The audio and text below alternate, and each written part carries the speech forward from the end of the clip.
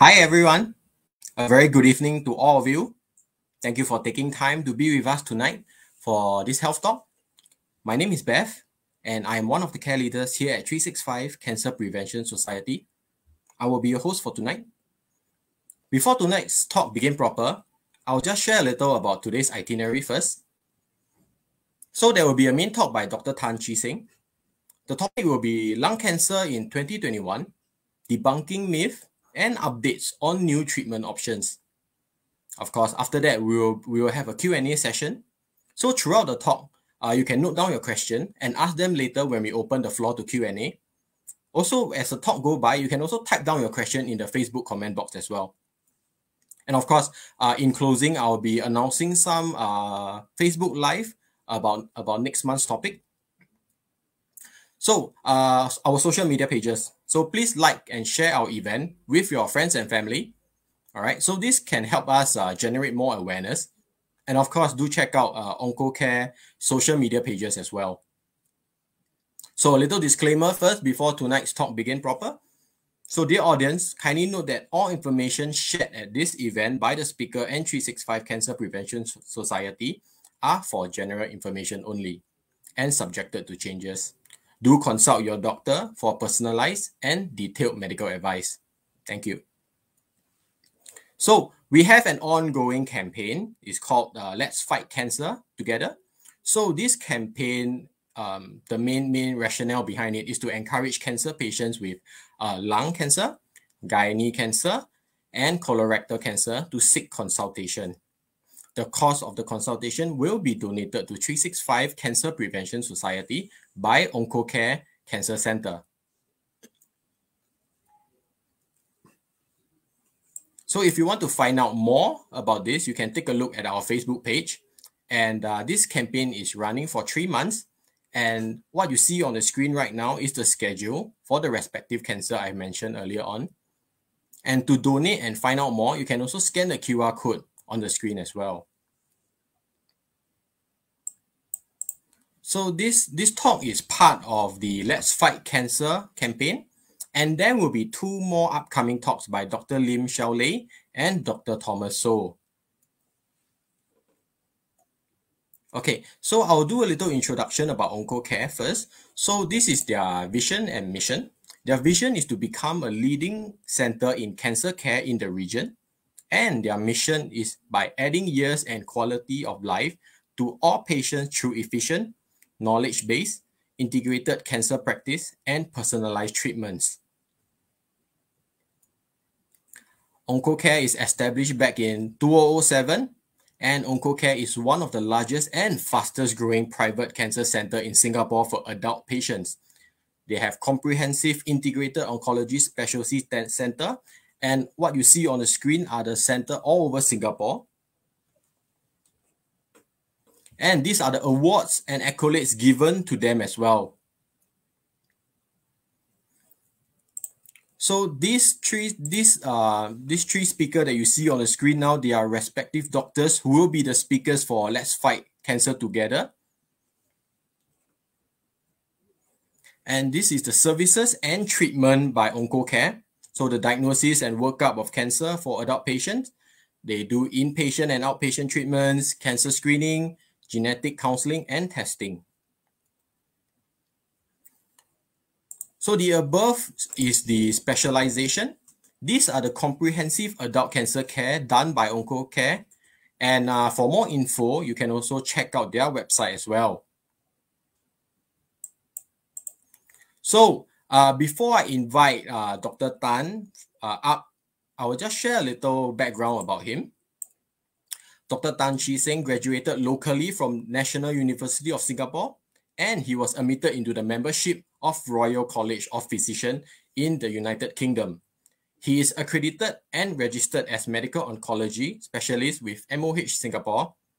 He underwent fellowship training at Cambridge University, UK on personalization of treatment for lung cancers. He also has subspecialty interest in lung and head neck cancers. He is now a senior medical oncologist with OncoCare Cancer Center. We are very pleased and honored to have with us tonight Dr. Tan. Hi, Beth. Thank you for the kind introduction. I'll now pass on the time to you. Thank you. Thank you for spending the precious Saturday evening with me. Today, I hope to share a little bit more about lung cancer, some of the common myths that I encounter on a daily basis, and I hope to debunk them for you. And I hope you're going to share the 30 minutes talk with me.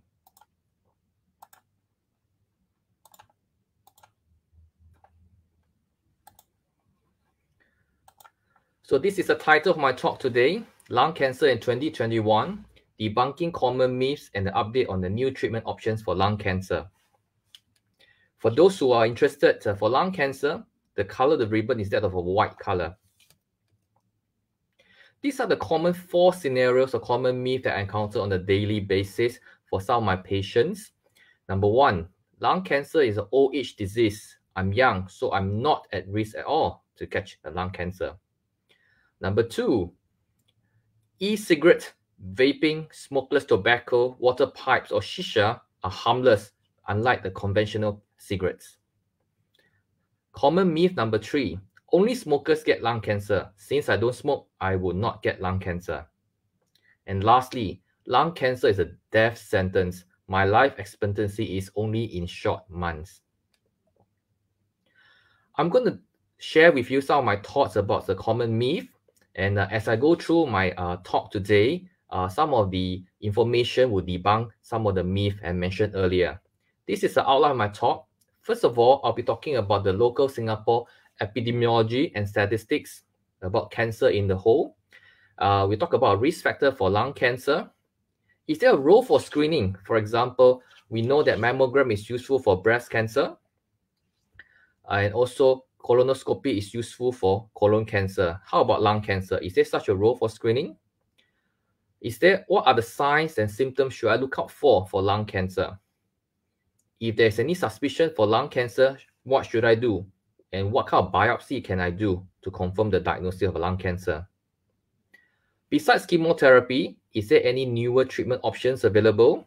I'm going to share a little bit briefly about the tablet targeted therapy, or they call it tyrosine kinase inhibitor, and immunotherapy. Okay, a little bit statistics about in Singapore. What are the top 10 causes of death in Singapore? Okay, you can see that cancer remains number one cause of cancer death in Singapore. It constitutes about 30% of all death for the past couple of years, and these statistics are up to 2015, but the recent data also showed similar trend. You can see that there's a distant second pneumonia and also ischemic heart disease or death of a heart attack, and they only constitute about 19 and 16% respectively. This is a high figure and is mainly attributed to the aging population of Singapore. If you were to divide the types of cancer between the male and female, these are on the blue on the left is that of the top 10 most frequent cancer in male, and on the right is that the top 10 most cancer female. Lung cancer is the second commonest cancer in male and is the number 3 commonest cancer in female. In terms of the deadliness of the individual cancer, lung cancer is the number 1 male killer and is the number 2 female killer. So once we diagnose with lung cancer, there is a higher chance of lung cancer progress and eventually cause death for patients, unfortunately. This is a breakdown of lung cancer in terms of the ethnicity by race. You can see that both Chinese male and Chinese female constitute about 86 and 89% respectively. Some may wonder, some of patients who are Chinese in this audience, are we more predisposed to lung cancer? That's not exactly true. What this number shows is that it is mirroring that of a proportion of race in Singapore. Chinese constitute about 80 to 90% of the population, and Malay about 10%, Indian and about 3 to 4%. So this mirror exactly like a Singapore population. As such, there is no predisposition for race Chinese to get lung cancer. This is just in proportion in terms of the national population. Unfortunately, for patients in Singapore, majority of patients who do present with lung cancer, they are diagnosed at the later stage. Stage 3 and 4 constitute about 80 to 85% of all the newly diagnosed lung cancer. Lung cancer do affect young patients. When I say young, I'm talking about probably below 55 years old. So in male, it constitutes about 10% of all the lung cancer diagnosis, and in female, probably about 15%. So if you remember, one of the common myths I do get in my routine practice, so young patients do not get lung cancer. So that is a myth and it's busted. What are the common risk factors that we see associated with lung cancer in Singapore? Tobacco, and tobacco. Smoking is responsible for about 30% of all cancer-related death in US. Very similar figures in Singapore as well. And it's the strongest risk factor for lung cancer. A smoker has an increased risk of catching a lung cancer by 10 to 20-fold compared to a non-smoker. Smoking also predisposes a patient to other types of cancer, for example, cancer of the oral cavity, throat, stomach, and there are other tumors also associated with tobacco smoking as listed here. Besides cancer, if you were to look at these are the association of smoking with cancer, Smoking also causes other bad health illnesses as well. For example, it has been linked to heart diseases, ischemic heart disease or heart attack. It has been associated with chronic lung diseases or COPD or asthma. And it has been associated with stroke, blindness, and so on and so forth.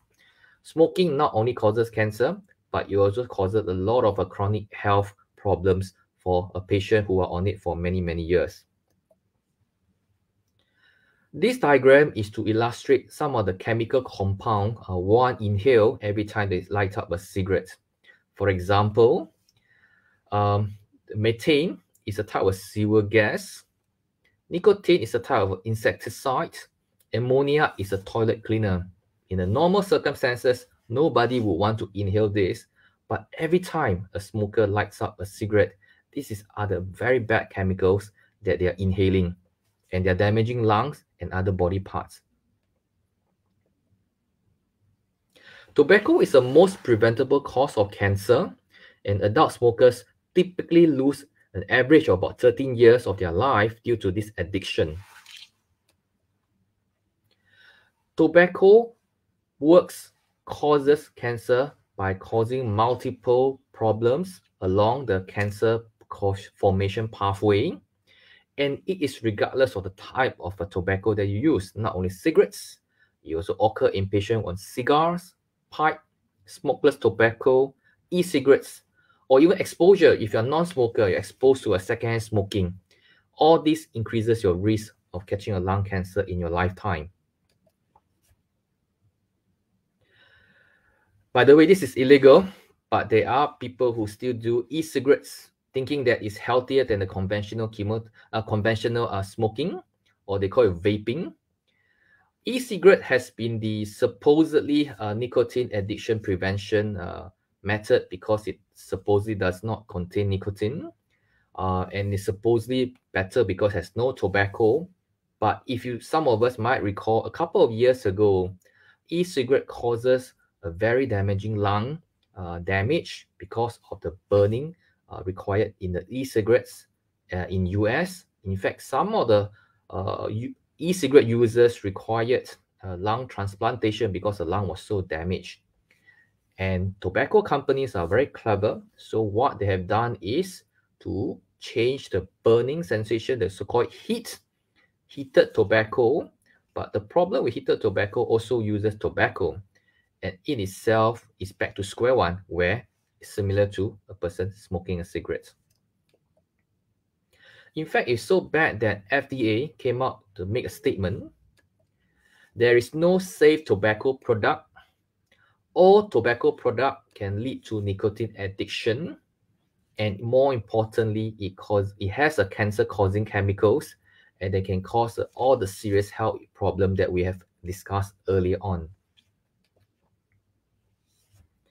A couple of years back, I think in certain places, it's still quite popular. We're talking about shisha or hookah.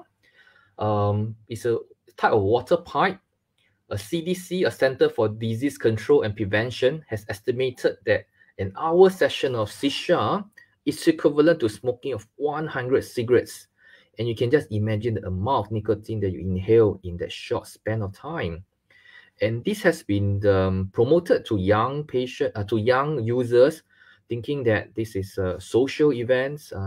They make it a bit fruity to attract the younger audience and younger male and female to socialize using the water pipe. I hope none of our audience would be tempted to use this. How about smokeless tobacco? People thinking that it's the smoke that causes a problem. Unfortunately, even if you chew tobacco or even dip the tobacco, they can cause cancer in the mouth. Esophagus is a food pipe, and even in the pancreas. And this is also another alert sent out by the CDC. And once again, even though a smokeless tobacco, e-cigarette, vaping, it can cause harm to the body and it can cause lung cancer. So the common myth that this is safe product is busted.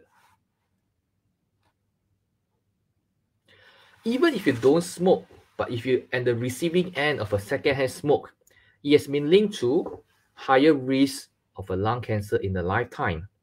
For example, If you're married to a smoker spouse, be it a male or female, there is an increase of risk of lung cancer by 27%.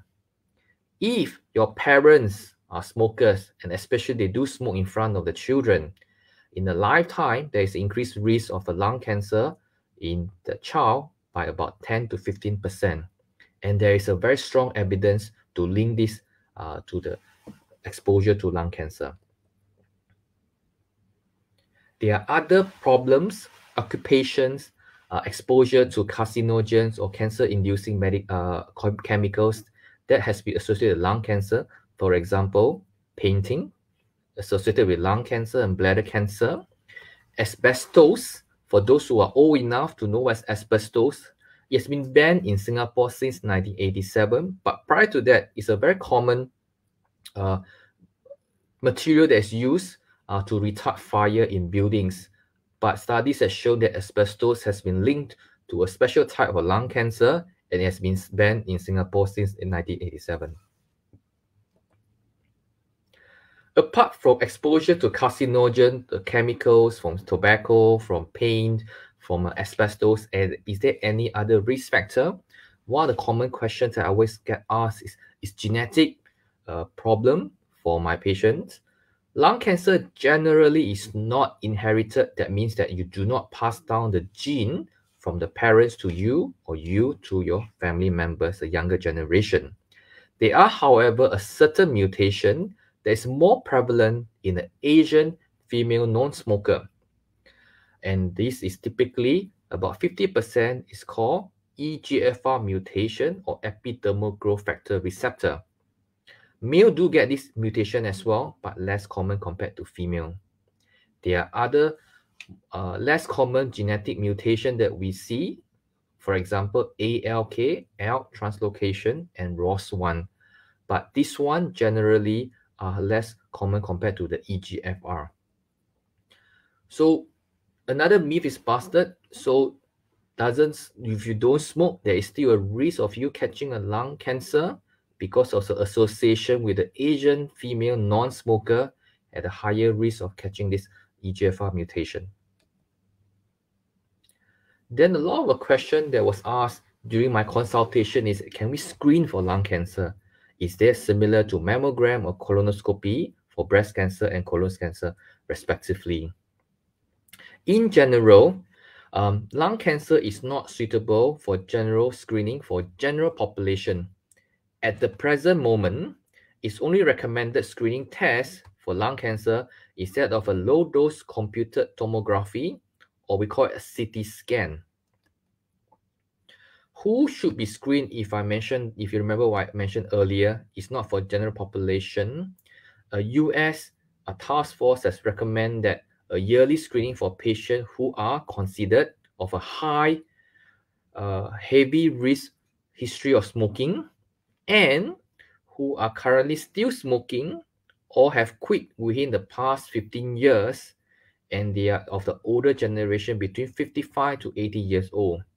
These three criteria must be met, and if you do have family members or you yourself are considered high risk, you should speak to your doctor to be considered for this particular screening method using a CT scan.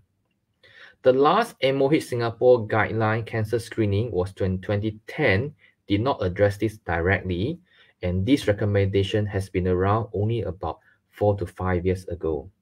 So there's a little bit of catch-up that is required from a Singapore cancer screening point of view.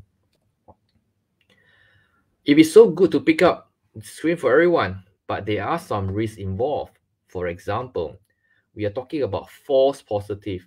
Scanning is not 100% accurate because it can cause you to have some anxiety. And if you see some shadow in the CT scan, you're obliged to do more follow-up tests. For example, biopsy, surgery, and so on and so forth. If the biopsy turned out to be non-cancerous, in fact, actually is not needed, and you have undergone unnecessary biopsy or surgery. A repeated radiation is also a concern because in the long run, radiation itself can cause cancer in otherwise healthy people as well. So do discuss with your doctor or lung specialist on the individual risk profile before getting the lung cancer screening. The next part, the outline for my talk, will be about the sign and symptom to look out for. If you do have the following signs and symptoms, do consider checking it out. Unfortunately, lung cancer symptoms are fairly non-specific. The keyword here is, for example, prolonged cough, the cough that doesn't go away, with or without blood. For example, you have a blood-stained phlegm, you should be very concerned. Prolonged breathlessness, for example, if you get up and walk, you feel resting, you feel breathless, that is not normal. You should check it out as well. Sometimes cancer do spread to other body parts, causing an unexplained pain and ache, may not directly related to the chest. This is something that you need to look out for as well. And other general symptoms will include prolonged tiredness, loss of appetite, and loss of weight in the short span of 3 to 4 months, for example. If you do have the symptoms or the scan showed something abnormal, we need to confirm if you do have a lung cancer. And how do we do that? We typically require a little bit of a tissue, we call it biopsy, taking out some of the tissue from the lung for further analysis, for further checking. There are two common methods that is used in the general clinical practice. Number one, bronchoscopy. Basically, it is what I call internal biopsy, where there is a tube with the camera going through the mouth directly into the lung. You can see on the diagram on the left here. And this is the abnormal tumor cells. And they take a little bit of sample and go for a biopsy. If the tumor is quite further deeper inside, another method would be to directly do a needle biopsy. You can see that there's a long needle. The needle is no bigger than a general blood-taking needle. Poke through the chest wall and into the lung and get a little bit of a biopsy. And this is a very safe procedure. Both procedures are very safe and typically done in the day surgery option, and you can go home by the end of the day. Typically, do not need to stay in the hospital to do these procedures. So once lung cancer has been confirmed, we want to know what type of lung cancer. In general, lung cancer are made up of two types. The green, small cell lung cancer constitute about 15% of all cancers, and large majority are a non-small cell lung cancer, constitute about 85%. For patients who are typically non-smoker that I see, they are of the adenocarcinoma subtype, and this is the most common type in the never smoker. This is a super busy slide. This is not for you to understand. It's for me to read up on a daily basis. You just need to know that lung cancer treatment in 2021 is highly personalized. No longer treatment for cancer are chemotherapy alone. And increasingly, we want to find out what type of lung cancer you are. And given the information, the molecular profile, we will give you a more targeted therapy treatment for you. For example, if you do have the first four, EGFR, for example, and you do have the mutation, a tablet targeted therapy is all you need, and you do not need the chemotherapy immediately. For patient who does not have a mutation, they may go for checking for the PDL1, and if you have a high level, you are suitable, for example, for immunotherapy treatment. I'm going to share a little bit more about these two newer treatment options with you all in a short while. These are the typical profile that we check for, and this is more important for me to find out, but for me to share with you that all tumor types in lung cancer need to be screened for these particular mutations. This is a little bit more detailed. I just want to share with you what happens in the individual cancer cell. What happens is that there is a mutation in the individual lung cells. What happens, you just imagine it like a switch that cannot be turned off. They are perpetually in the on state. Because of that, they keep on propagating, they keep on doubling, they keep on producing itself. One cell become two cell become four, and so on and so forth. And that's where the cancer comes about. What the targeted therapy, the tablet do is to stop the switch function, turn it off from becoming active, and that produce the cancer killing property. TKI or tyrosine kinase inhibitor, or so-called tablet targeted therapy, are meant for patients who have this particular mutation that I mentioned earlier. I just want you to concentrate in this is a normal chest X-ray. A normal chest X-ray, this is a right lung, this is a left lung, in the middle is that of a heart. A normal lung should be blackish color, and these are the ribs. This is a scenario that I see not too long ago. Mr. Y is a 54-year-old male, a lifelong non-smoker. In fact, he presented to my colleague for a problem of poor stamina. That was the exact word, for the past 3 to 4 months, thinking that he needs to exercise, but he become more and more breathless over time. So he saw my colleague, they did a checkup, and unfortunately, you can see that the chest X-ray for this particular gentleman, you can see there's a lot of white fluffy spots, both on the lung side. If you just to go back one slide, a normal lung should look black like this. But for this one, all the fluffy white shadows are actually tumors. What this tumor do is to block the normal airway. That's why Mr. Y was very breathless. And we did a biopsy. And fortunately for him, the biopsy we did for the molecular testing, and it was found to be positive for this EGFR mutation. So this is a pre-treatment. He started a tablet medication, and about 10 days after starting the medication, I'm not quite sure if you can see that the fluffiness, the white spots are becoming less, and you can see that there are more black spots on the both lung. This patient, prior to starting of treatment, required oxygen tube, and fortunately, the effects are very fast. Within a week and a half, he had gotten so much better, and he do not use the oxygen anymore. This is another example of rarer mutation. This is a tumor, a colored tumor, and after taking a tablet medication, you can see that it shrank and no longer active. So that's an example of targeted therapy, and it's very useful, very convenient, 1 tablet a day typically. Another newer treatment option that has been available for the past 5 years or less will be that of immunotherapy. You can read a little bit more. Some of the social media, some of the Straits Times have been featuring about this immunotherapy. What is immunotherapy? This is a science journal. It's a very prestigious journal where every time there is a very breakthrough in any types of science, for example, they are the first one to breakthrough of the year, Dolly the sheep, cloning, Mars rovers, first time we have reached Mars, and in 2013, cancer immunotherapy was given the breakthrough of the year. In fact, in 2018, a Nobel Prize for Medicine was given for these 2 pioneer immunotherapy in cancer.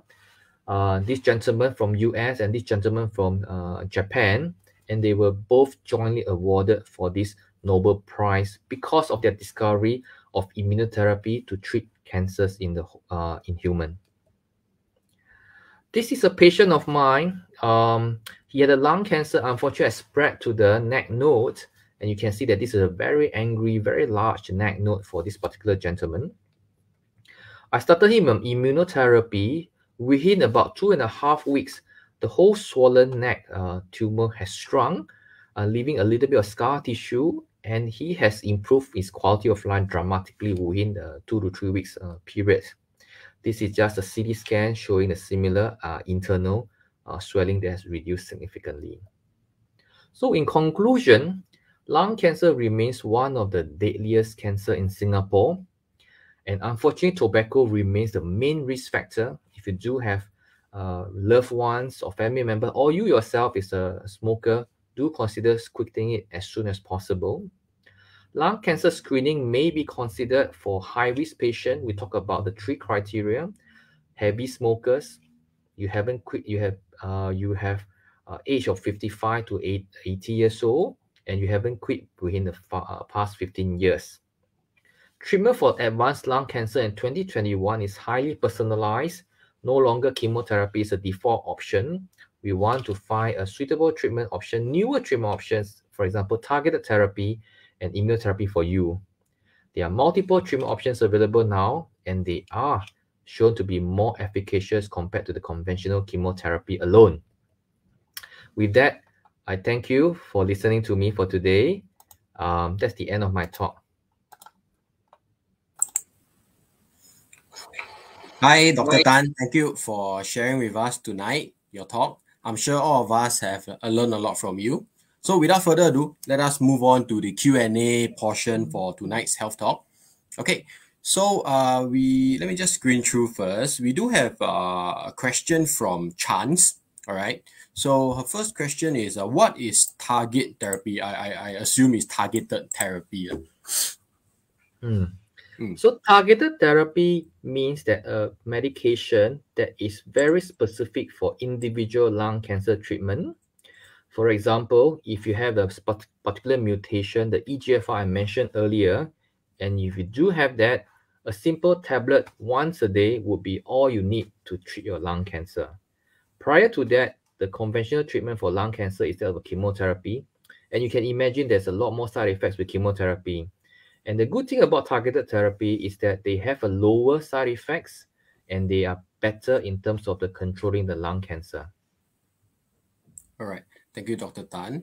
Okay, so Chance have a few other part 2 and 3 questions, so I'm just going to keep them coming. So what's the treatment for EGFR mutations? So EGFR mutation is one of the many mutations that we are discovering as we know more about lung cancer.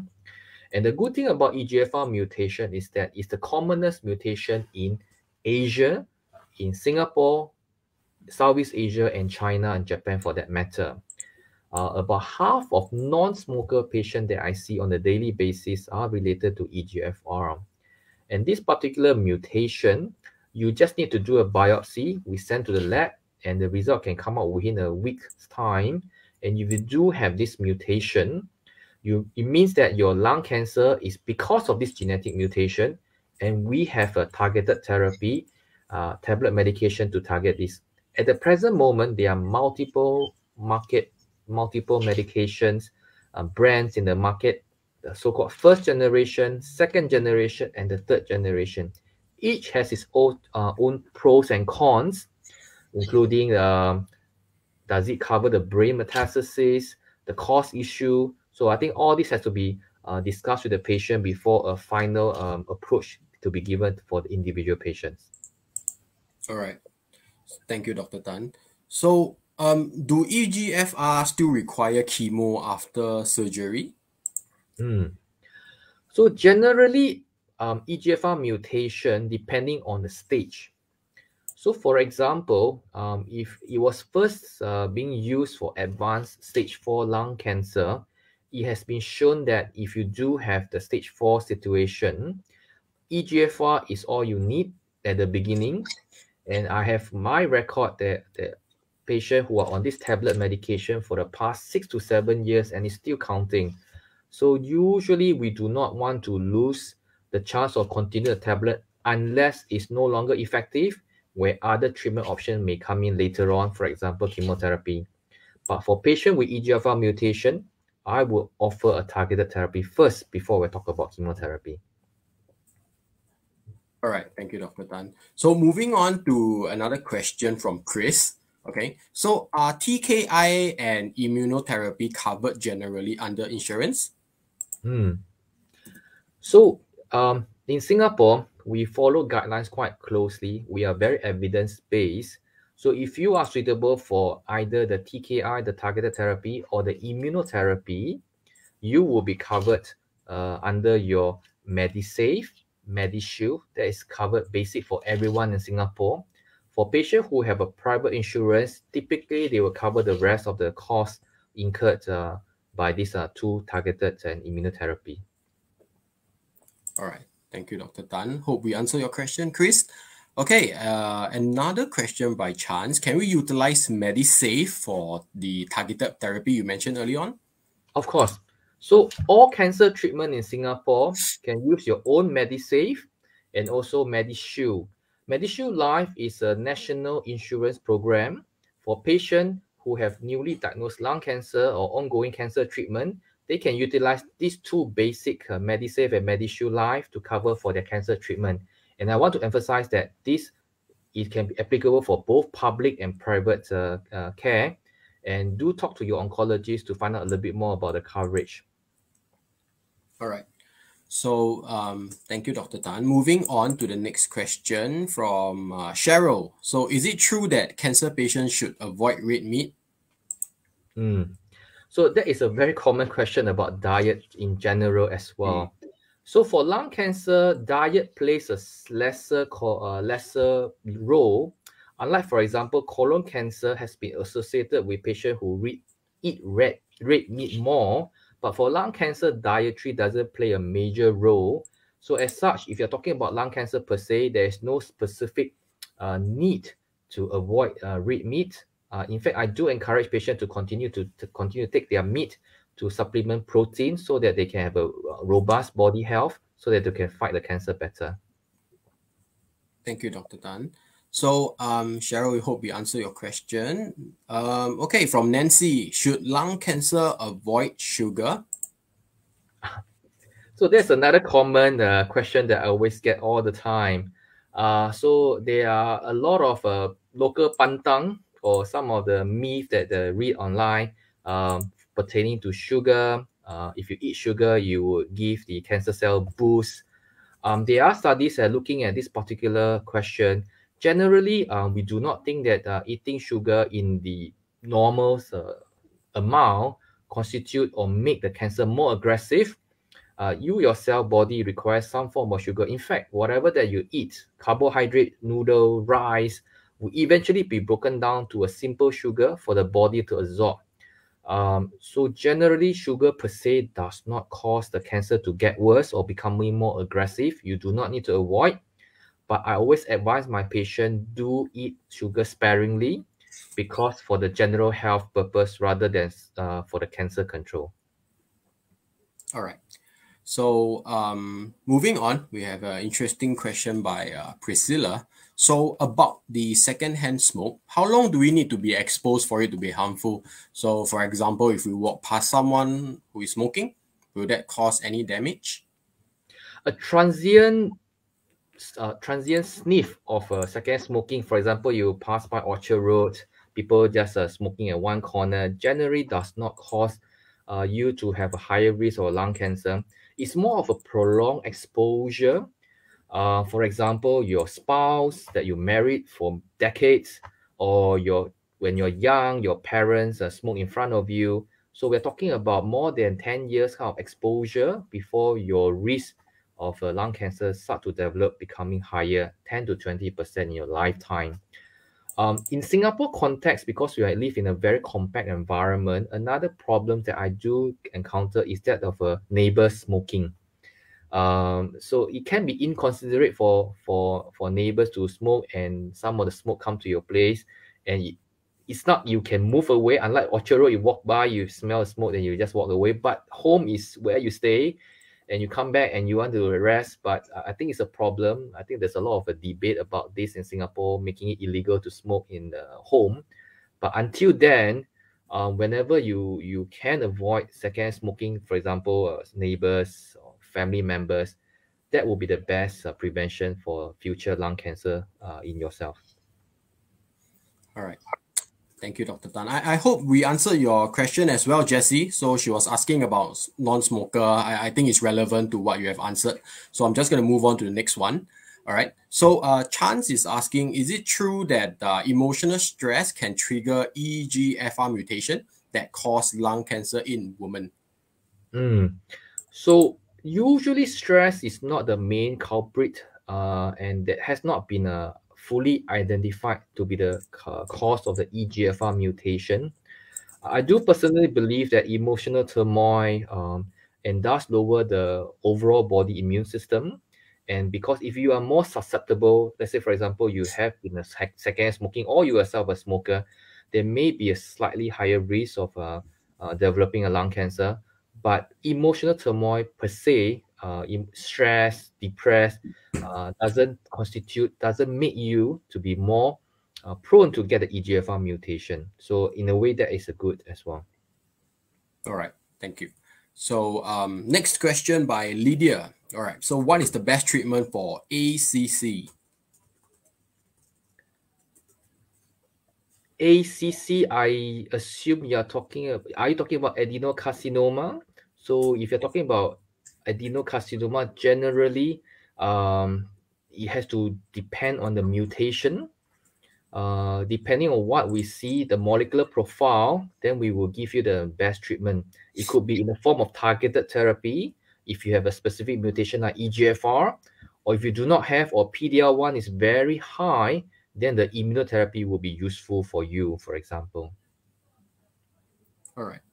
So I think she did acknowledge that that's the one she's talking about. Okay. So from Jesse. So how about carbon monoxide smoke? Will we inhale it and cause lung cancer? So if you remember one of the slide, carbon monoxide is one of the common chemicals that we inhale in a cigarette smoke actually. So carbon monoxide is also found commonly, for example, in the car exhaust fumes. If you are in the line of, for whatever reason, exposed to car fumes a lot of hours in a daily basis, that itself can be a problem in the long run. It's as if you are smoking on a daily basis, even though you're not smoking. All right, thank you. So this next question, please pardon me if I interpret it wrongly. So when targeted therapy is not suitable, so maybe she's asking about when is it a scenario where it's not suitable for lung cancer patients. So targeted therapy is not suitable if you do not have the mutation. Okay, even though I said there's a 50% chance of you getting a mutation, until we do the testing, we will never know. And I would never offer a targeted therapy, even though patient requests for it, if I cannot confirm that you have the mutation, for example, EGFR, because studies have shown that if you do not have the mutation and to give you the targeted therapy, it has zero effect. In fact, it's like a placebo, and that would allow the cancer to continue to grow, and that's not good for your cancer control overall. So first thing first, establish whether you are a candidate for EGFR, for example, targeted therapy EGFR. If you are, yes, by all means, try to get yourself started on the targeted therapy. If you have negative mutation, that's when other options may come in. For example, patient on immunotherapy, or if very unfortunate situation, everything fails, nothing is suitable, we may need to fall back on chemotherapy. And increasingly, we are adding chemotherapy and immunotherapy together to have a better effect for the cancer. Okay, thank you, Dr. Tan. So from Priscilla, so does a person's face turn black when they have lung cancer? Are there any visible physical symptoms? I'm glad somebody asked this question. I think side effect is always a concern when we talk about lung cancer. I think the mental image for us, because of the media, because of a lot of TV series that we see, everybody lose hair. Fortunately, for lung cancer, if you are on targeted therapy, on immunotherapy, you will not lose hair. In fact, you will look exactly the way you are. That's very fortunate, and there would not be any darkening of your skin. But that would not be the same case if you were on chemotherapy, for example. So we do know that chemotherapy, depending on the chemical that we use, some may lose hair, and there are newer generations of chemotherapy that may not lose hair. And very rarely, chemotherapy for lung cancer specifically can cause darkening of the skin. I would say probably less than 5% of lung cancer treatment can cause that problem, unlike other types of chemotherapy for other tumors. All right, thank you. Okay, let me look through. Okay, so we have this question coming in. All right, so I have family members with lung cancer. So does that mean that I'm at a higher risk for developing lung cancer? So I want to emphasize that lung cancer is not something that can be inheritable, meaning that your grandparents pass to your parents pass to you. It's got to do with more and the environment that you live in. For example, if you live in a house of smokers, of course, you are slightly higher risk of catching a lung cancer in your lifetime.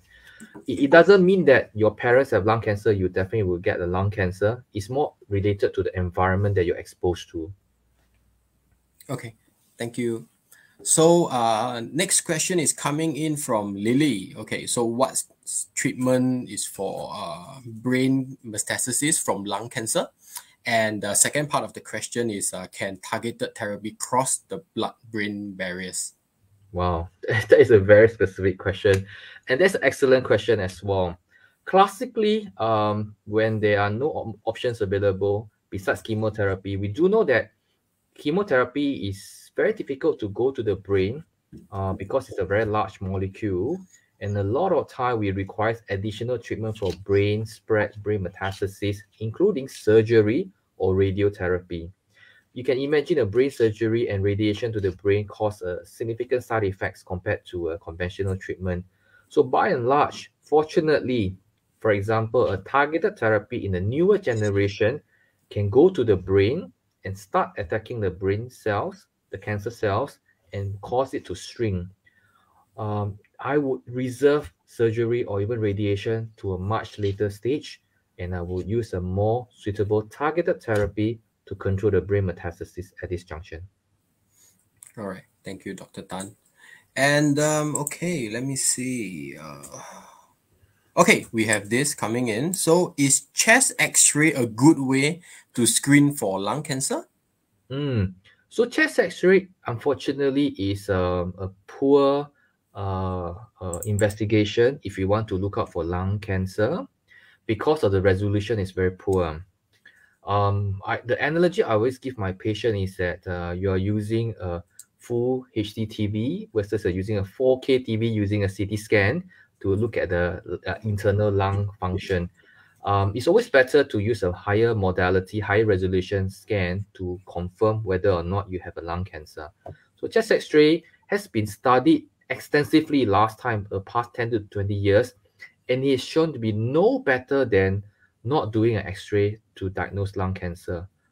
As such, that has been abandoned for quite some time until the CT scan come into the picture. All right, thank you, doctor. So this next question from Priscilla. So for people who works as a painter, are there any method or measures to lessen their risk of getting lung cancer? So that is a problem for a lot of painter last time. There are two things that has changed in recent years. The chemical they use in paint has changed significantly. This is industry effort. So I think some of the chemicals that we do see has been lessened, but it's still there. That's number one. Number two, if a person who are painter by occupation and usually recommend is to wear a specific mask to filter out some of the vapor that they encounter during the process of painting. So that itself can reduce, but not 100% disconnect the painter from the risk of a vapor inhalation. All right, thank you. And next question, does yearly CT scan, chest to pelvic, will it cause radiation and scarring in the lung and eventually lead to lung cancer? So that is always a concern. So radiation using a CT scan is slightly higher compared to a normal chest X-ray. But fortunately, our current technology has improved significantly. The radiation dose that we use now is probably 10 times less compared to the older generation of the CT scan machine. That's number one. Number two, even using the older generation machine with higher radiation dose, the chance of one getting cancer or damage to the body where it scanned is probably less than 1% of developing a cancer in your lifetime, but it's still a less than 1% chance. So I would recommend that you only do it if you are considered a high risk. For example, the three criteria I mentioned earlier: heavy smoker, you have an older age, 55 to 80 years old, to do the screening. If not, then generally I do not advocate a CT scan for a general population because it exposes you to unnecessary radiation, and in your lifetime, 10 to 20 years down the road, there's always a less than 1% chance of developing a cancer. Okay. Thank you, Dr. Tan. So next question is coming in from Pooja. So how does the TKI kill cancer cell?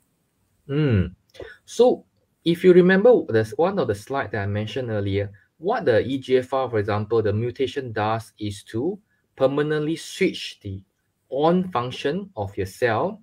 A normal cell, they will need to switch on for a while to create a new cell and they die off. But what happens is that this mutation doesn't allow it to switch off. They are permanently in the switch on position. They produce more and more cells, a cancerous cell. That's why it becomes a big lump and start to spread to other body parts.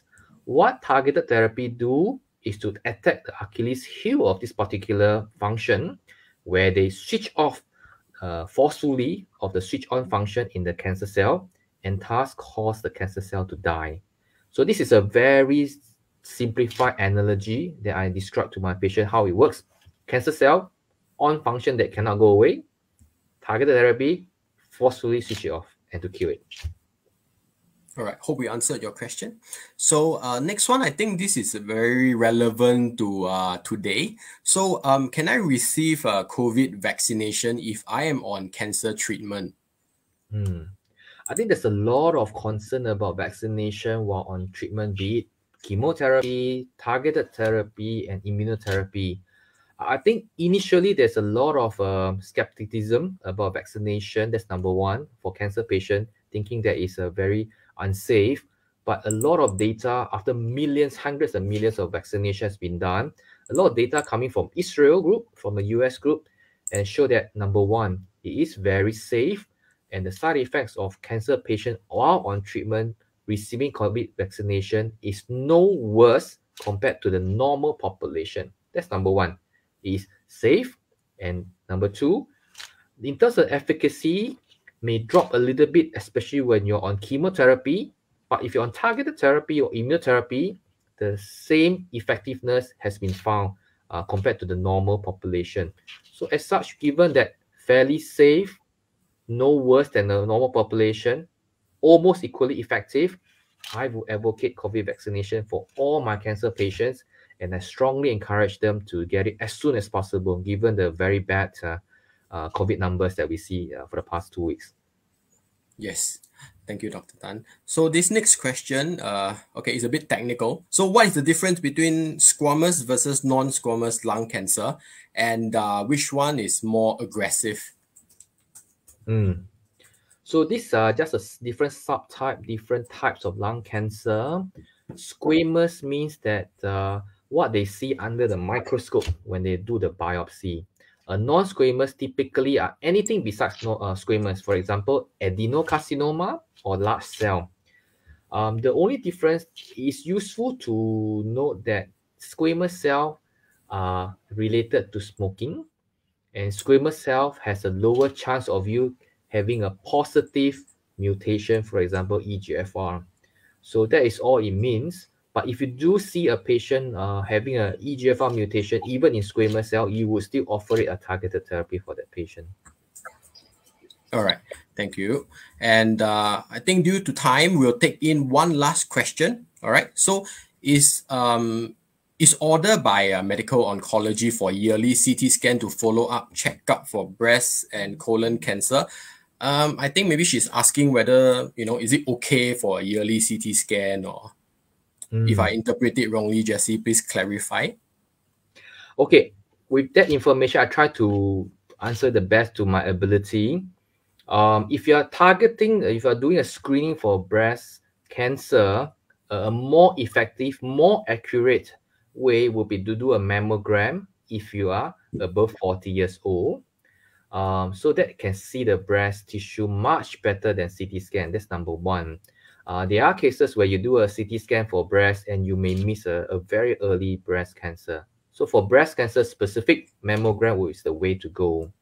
If you're talking about colon cancer, there are two methods of screening.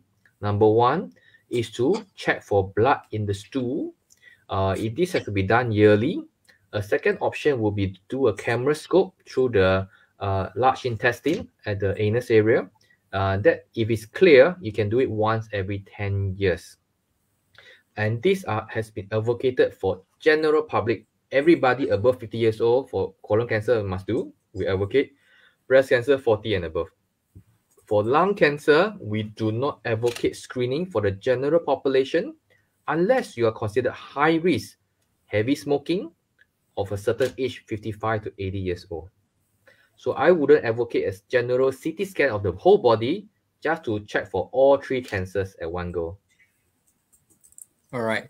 Thank you, Dr. Tan. And thank you, everyone, for your questions today. I think it's been very insightful. So in closing, I would just like to take this opportunity while Dr. Tan is here with me to remind everyone that they can come in for second opinion with Dr. Tan at a subsidized rate due to this campaign that we are running right now. The dates are at the flyer that I mentioned earlier on. So you can do check out our Facebook page and or their website as well. So with that, let's thank Dr. Tan for today's sharing, and we hope to see you again soon. Thank you, Dr. Tan. Good night. Thank you for the time. Have a nice weekend. Okay, so I'll do a little bit of closing and introduce next month's Facebook Live as well. So the topic for next month will be is Mandarin. Okay, it's about liver. So it's 肝癌诊断与治疗. So the speaker is Li Guanhui 医生. He's a senior consultant in NUH. And the date for this talk will be on the 16th of October, same time at 8 p.m. on our Facebook platform. So this, as I mentioned earlier on, is part of our Let's Fight Cancer campaign. So this is conducted by Dr. Lim. It's for uterine cancer. And next will be the last of the series from Dr. Thomas. This will be on the colorectal and is on 13th of November. So before we end off tonight, I'll just inform about the social media again. Do follow us on the Facebook, Instagram, Telegram, and like and share with all your friends and family as well to create awareness. And of course, do check out OncoCare Center as well. And we will really appreciate if you can scan this QR code to give us a little feedback about today's session so we can continue to improve to serve you guys better. And of course, you can find the link pinned to the comment in the Facebook thing. All right, so we have come to the end of tonight's Health Talk. So have a great weekend ahead. Good night, everyone.